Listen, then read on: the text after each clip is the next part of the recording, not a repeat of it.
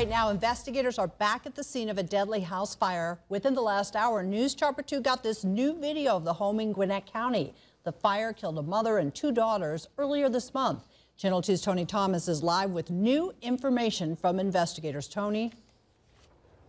Investigators at this hour are inside and outside the burned out part of this home, a shell of a home. We've seen them build temporary walls to try and shore up the structure, and I'm told they're also going to try and reconstruct what happened here 2 weeks ago. Arson investigators have been joined by members of the Gwinnett County Police Crime Scene Unit, District Attorney's investigators, plus people from the family's insurance company. I'm told the surviving husband's own attorney is here this morning as well. Kathy Patterson and her two daughters died when flames tore through their home earlier this month. Husband and father Brent said he tried to save them but could not. Do you still believe this was an accident?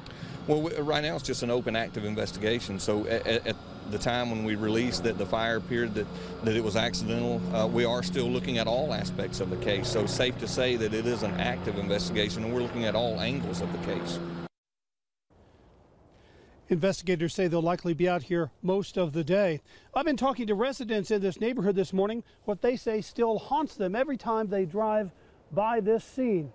That's part of the story we're working on for Channel 2 Action News beginning at 4.